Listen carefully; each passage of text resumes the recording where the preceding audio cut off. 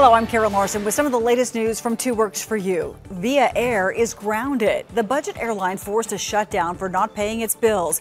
It reportedly owes Tulsa International $22,000 and $70,000 to Will Rogers World Airport in Oklahoma City, too.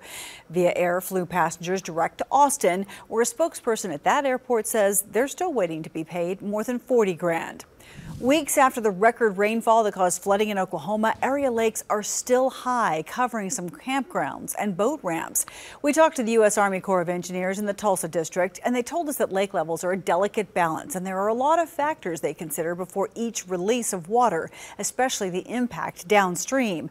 With no rainfall recently, the Corps says area lakes should be back to normal next month.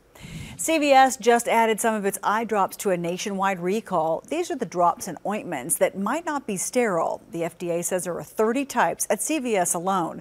Walmart and Walgreens also recalling some eye drops. The government says the recall is a precaution.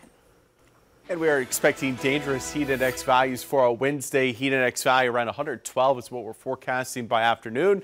And it's going to feel a little better by the weekend, but still quite hot. The good news is there is some relief in the extended, but first the next couple of days hot, highs in the upper 90s to near 100. Relief on the way by early next week.